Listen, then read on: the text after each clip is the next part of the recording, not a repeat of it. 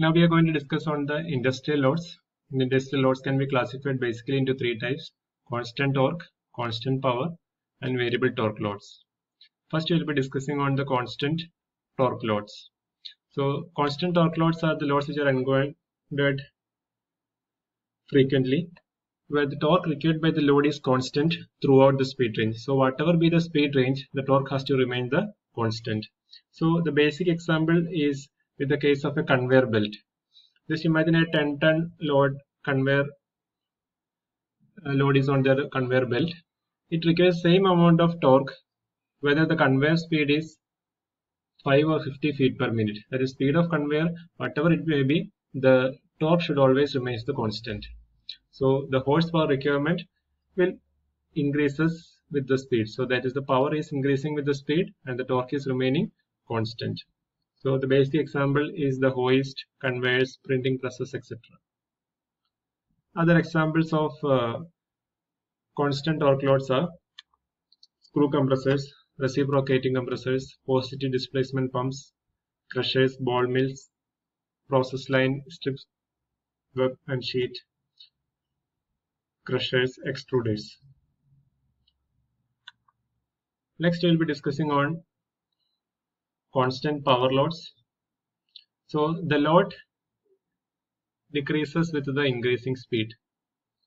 So that is one thing. And here the power is remaining the constant of whatever be the speed, and torque is inversely proportional. So this is in the case of lathes, winders, unwinders, metal cutting tools, etc.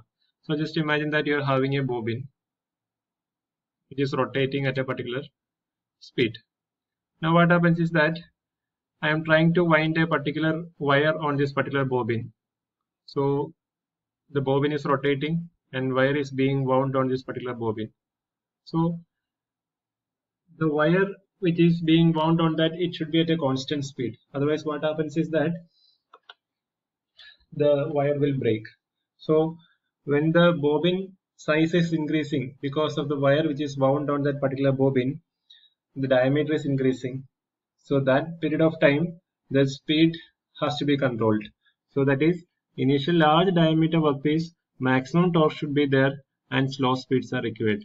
Once the diameter is getting reduced, then the torque should reduce and the speed should also increase.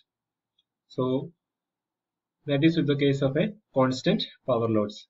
So the examples are the machine tools,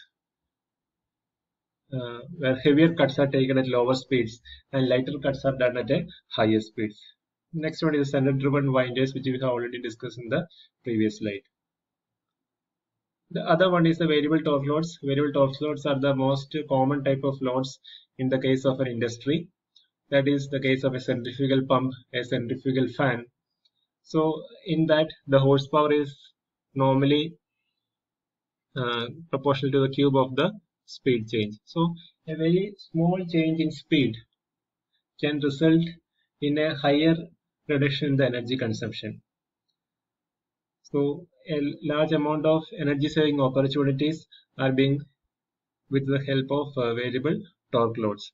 So here this is the speed and this is the torque, and this shows the variation with the power and with the torque. So it is a variable torque and variable power load, we can say.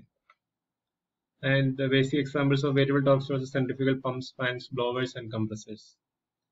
So whenever you're trying to explain the industrial loads, you should always keep in mind that it is the constant torque loads, constant power loads, and variable torque loads. Okay, thank you.